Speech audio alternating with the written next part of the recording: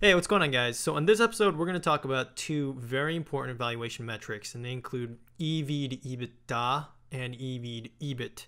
Now, EV to EBITDA is a far more popular valuation metric that's widely used on Wall Street and with investment banks for valuing corporations. But in my view, I think the EV to EBIT is actually a far more informative metric to use for valuation purposes. And now, typically speaking, I know that during my time in equity research, you would typically use either one of these valuation metrics in conjunction with the PE multiple, largely because, like I said in episode 2 when I was discussing price to earnings ratios, that multiple doesn't consider the debts of a particular business, whereas an EV to EBITDA or EV to EBIT does. So that's something that is a critical and a very important difference between the valuation metrics that we're going to discuss today versus the PE multiple. And if you're not familiar with the PE multiple or with enterprise value, these are two subject matters that I discussed in earlier episodes, and I highly recommend you to review those episodes prior to jumping into this one if those two concepts are brand new to you. So without further ado, let's kind of dive in. Let's discuss, okay, how do I interpret these multiples and how do I employ them in the real world?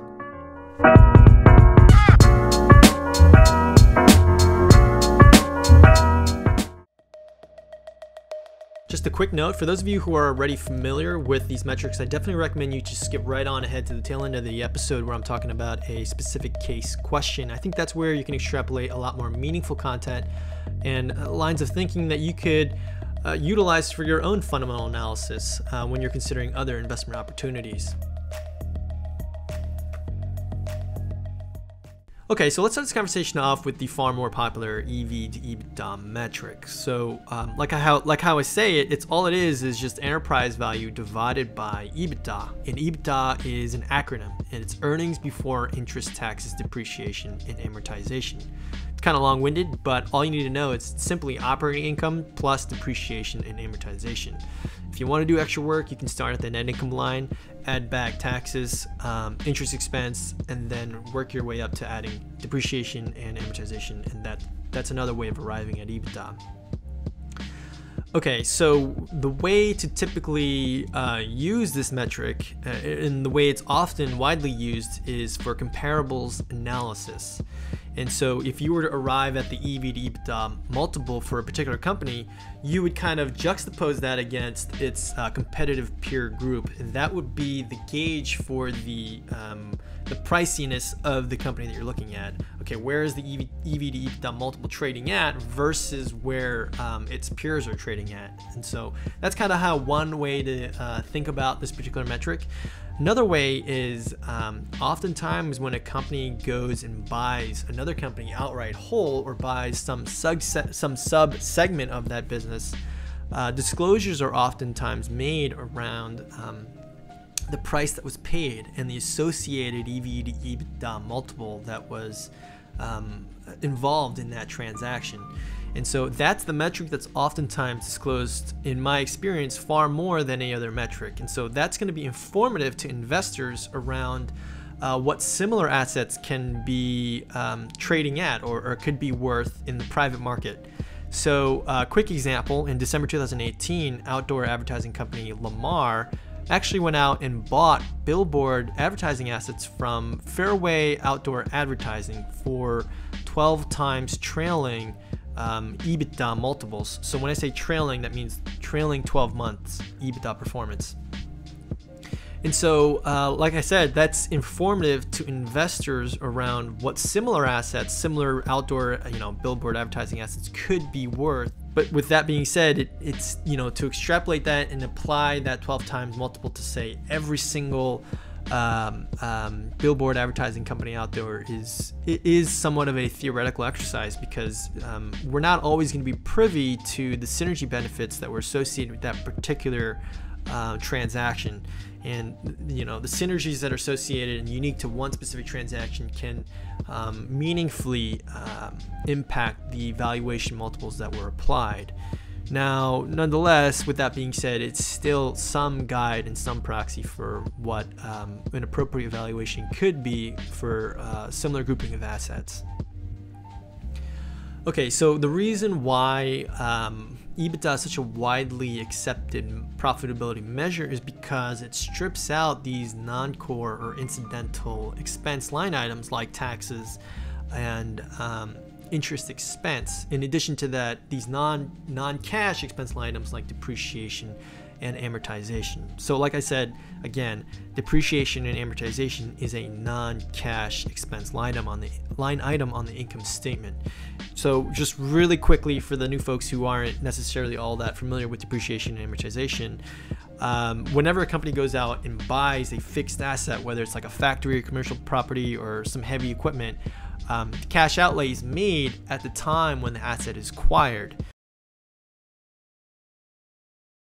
But over time, that asset is going to degrade or depreciate in value due to normal wear and tear, right? Just think about your own personal car. It's not going to last forever. Over time, it's going to kind of depreciate and it's going to undergo wear and tear. That's actually recorded or recognized from an accounting standpoint on the income statement under the line depreciation and amortization. So let's just quick example, say you bought a piece of property or like a building for $100 and it has a useful life of 10 years. Well, over the next ensuing 10 years, from an accounting standpoint, the value of that asset is going to decline by $10 over the next 10 years until the total value of the asset is depleted.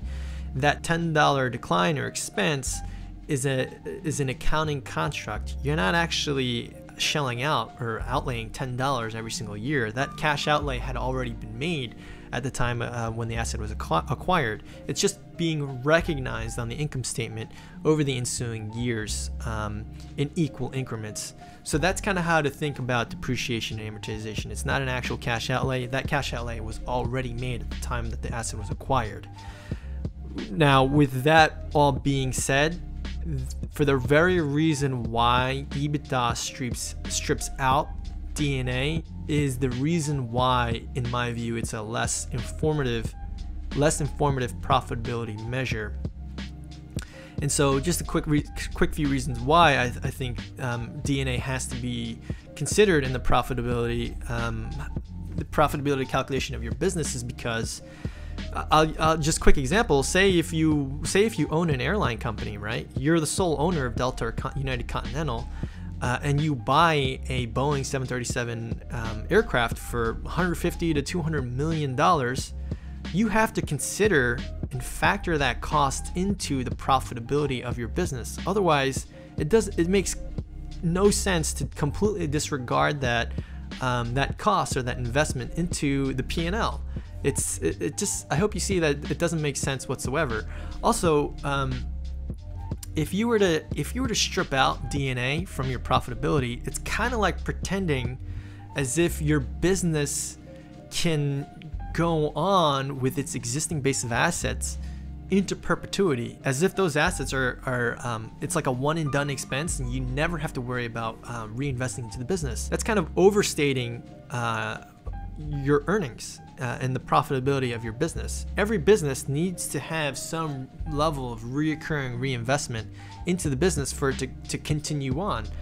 And so that's kind of the reason why I think EBITDA overinflates the profitability level of a business. And that's why EBIT is going to be a more useful gauge of the profitability of a business.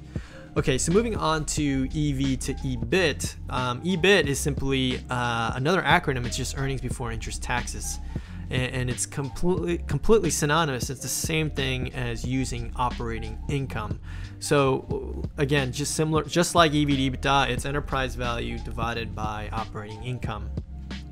And when you're using this metric, you're kind of sidestepping all of these issues that we just discussed about EV to EBITDA. Now you are considering depreciation and amortization. Now you are considering the ongoing reoccurring reinvestment into the business.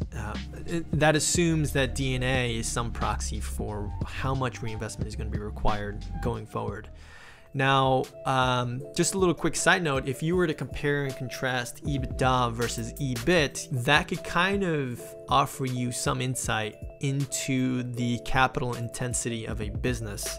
So usually much more capital intensive businesses, meaning businesses that have a higher level of fixed assets, they're going to have a higher level of depreciation and amortization expense.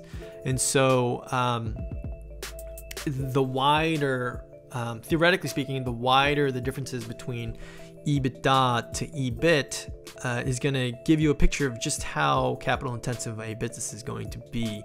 And another quick note, if you have two businesses generating the same level of income, yet one business is far more capital intensive than the other, you would generally want to own the less capital intensive business because it requires far less reinvestment to generate the same level of earnings. And so that's just something to consider whenever you're looking at EBITDA, EBIT, and these associated multiples.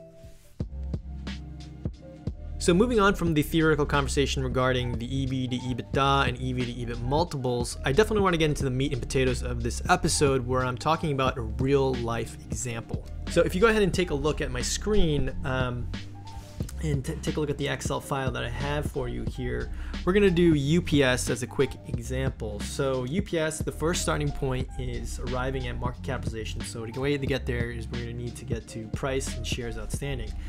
So let's go ahead and pull Yahoo Finance up. I've saved it right here. So if you see that, you know, as of the most recent closing date, as of March 22nd of this year, it was $107.35. Shares outstanding. Where do I get that information? You get that from SEC filings. So if you navigate back, I already have it saved here. I'm just going to do, I apologize for the blurriness of the screen. So I just did a controlled find of the word weighted, and that should navigate me all the way up to the diluted share count. Okay, diluted share count for fiscal year 2018 was 870 million. 870 million implies a market capitalization of $93.4 billion. Total debt to the company, so we're gonna have to navigate back to the 10K filing. This is a 10K filing as provided in the SEC Edgar database. Let's go and navigate over to the balance sheet. Financial statement and supplementary data, consolidated balance sheet. So this is the balance sheet. Under current liabilities, there's going to be current maturities, long-term debt, and commercial paper. That's about 2.805 billion. And then under long-term debts, it's going to be 19,931. Okay, now controlling interest is 16 million. Cash. Okay, so up here you have these two line items. This is cash and cash equivalents, and then right underneath it is marketable securities. I'm going to treat marketable securities like cash as well because it's basically investment securities that the company UPS has put its money into, which it could liquidate and sell without losing much value at all within 365 days. So it'll mimic, or it behaves much like the way cash does. So I'm going to treat it as cash. So cash is 4225 plus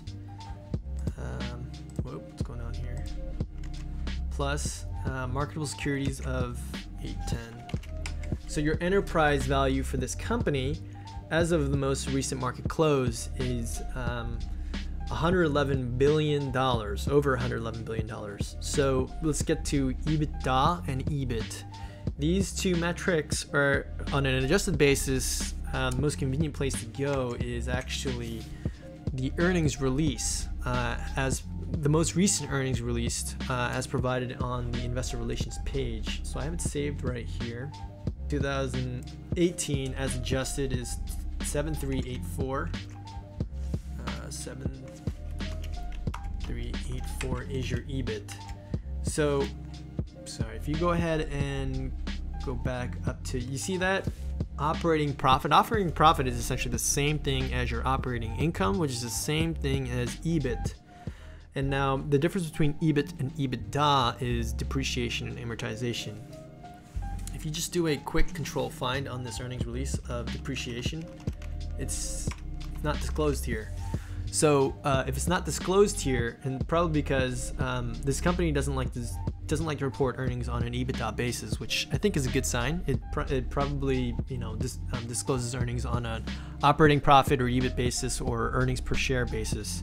And so, that's a good indication that management uses EBIT as a performance measure as opposed to EBITDA. And I think, that reflects a lot on the company. So if you don't have depreciation and amortization, the next place to go is straight to the 10K. And the cash flow statement of the 10K will tell you what the depreciation and amortization is. So if you just do depreciation and amortization, or the income statement as well, depreciation and amortization for 2018 was 2207. So you're going to do EBIT plus 2207 is going to get you to an EBITDA on adjusted basis of roughly $6 billion. So these are the multiples on a trailing 2018 basis, so of where UPS is trading at. So UPS is trading at 11.6 times EV to EBITDA and 15 times 2018 EBIT. These multiples on a standalone basis aren't going to be all too informative for you as an investor. You'd have to compare and contrast these multiples, UPS multiples, with where, say, DHL and where FedEx are trading at, or in the wider competitive peer group. So just keep that in mind. Now, this is a perfect segue into the next part of this conversation. Okay, so moving on to the next page here, I wanted to be able to start, I wanted to introduce you guys to one quick case scenario. So I think this case is going to be reflective of what could oftentimes occur in real life situations. So let's just hypothetically assume the scenario, right? So UPS sold a major business unit inside of itself to FedEx for 19 times the EV to EBITDA after tax. So and also the unit generated 2018 EBITDA of $3 billion. So here are the questions. Okay, how much did UPS sell the unit for in aggregate? And what does UPS's capital structure look like now post-transaction? And lastly, assuming UPS's multiples remain the same post-transaction, what's the implied share price? So I want to kind of walk through this exercise because of it's a good depiction of how capital structures can dramatically change due to major transactions, and how management can unlock value through some of these kinds of transactions. So how much did UPS sell the unit for? Well, we have the multiple 19 times EV to EBITDA, and we have EBITDA. All you need to do is 3 billion times 19. That unit was sold for $57 billion. So obviously the company is going to shrink in size because it just sold a massive part of its asset base. So what does UPS's capital structure look like now? So what you have to do is you do enterprise value minus the size of that particular business, and cash, assuming the whole transaction was done in cash, is going to consequently increase proportionally to the size of the transaction. So your cash is going to go from $5 billion to about $62 billion. Now, assuming everything else remains the same, this is kind of, and let's reverse engineer this math here. So market capitalization remains the same, per share price remains the same. Here's an interesting situation, right? What is the new question to your case scenario here? What's the new EBITDA and what's the new implied multiple? Well, your EBITDA is going to adjust down by 3 billion, and the implied multiple now suggests that the company post-transaction is trading at 8.2 times EBITDA. So that's kind of an interesting scenario. Assuming that the margins of the business remain, the profitability meaning of this business remain the same post-transaction, does it make logical sense that multiples would shrink down from 12 to roughly around 11 and a half times EBITDA to 8.2 times? Maybe not. So that's why I wanted to ask the question, assuming UPS's multiples remain the same post-transaction, now what is the new implied share price? Okay, so let's look at that situation. Let's say multiples remain the same, and your new EBITDA on a trailing 2018 basis is roughly $6 billion. So all you need to do is your enterprise value should be $76.4 billion. So now let's say cash is, where it was, 62 billion. Nothing else related to the capital structure changes insofar as debts go. And let's reverse engineer the math again here. Reverse engineer meaning go from enterprise value, go all the way down to market capitalization. So you take your enterprise value, you would add back cash and subtract your debts to get to market capitalization, and you would subtract not controlling interest. So your new implied market capitalization is about $115.6 billion. Assuming that shares haven't changed, the new implied share price is now almost $133 per share. That's your answer here, right? $133 per share. Due to this transaction, this incredibly value-enhancing transaction that management was somehow able to pull off, you just got 24% upside in the intrinsic value, or the value of this company, because it's been able to sell a unit within this business and generate such a substantial level amount of cash, where the capital structure has now dramatically changed such that the implied market capitalization and the implied per share value is far higher than where it was previously. And so that's kind of maybe the multiple in which this business unit was able to sell at is probably a little unrealistic. But this kind of change in the mix between your equity and your debt, that's a real life scenario. And I wanted to walk through this case so that you can kind of see how these valuation metrics work in tandem with how capital structures can evolve and change due to these transactions. So just as a quick recap, the example that I just walked through, it's not far-fetched at all. It's actually something that I discussed in my most recent episode concerning Newell Brands, ticker symbol NWL. I'll leave a link for you guys at the top of your screen for you to navigate to. After watching it, if you have any thoughts or comments or opinions, I'd love to hear from you guys, so let me know. And regarding this episode, if it was helpful in any kind of way, I'd really appreciate if you hit the subscribe button, give us a like, leave some comments, any kind of questions. I'd love to hear from you guys. So yeah, all this content, by the way, it's also available on podcast. All you gotta do is type in "Get That Bread Value Investing" and you could find us there. So yeah, I'll see you guys on the next episode. All right, take care, guys. Bye.